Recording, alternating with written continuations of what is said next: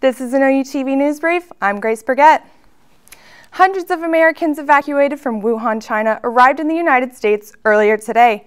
Passengers landed at Air Force bases in California and Texas and will undergo a 14-day mandatory quarantine.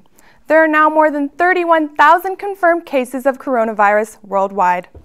The House of Representatives passed a $4.7 billion disaster relief package for Puerto Rico this morning. It passed in the House with a vote of 237 yeses and 161 noes. The relief package follows a series of earthquakes that hit the U.S. territory. The Iowa Democratic Party announced they will be extending the time campaigns have to call for a recount of the Iowa caucus. The deadline has been pushed back to Monday at noon, giving campaigns 3 extra days to review and challenge the results. This has been an OUTV News Brief. I'm Grace Burget. Be sure to watch OU Nightly tonight at 9:30. Good night.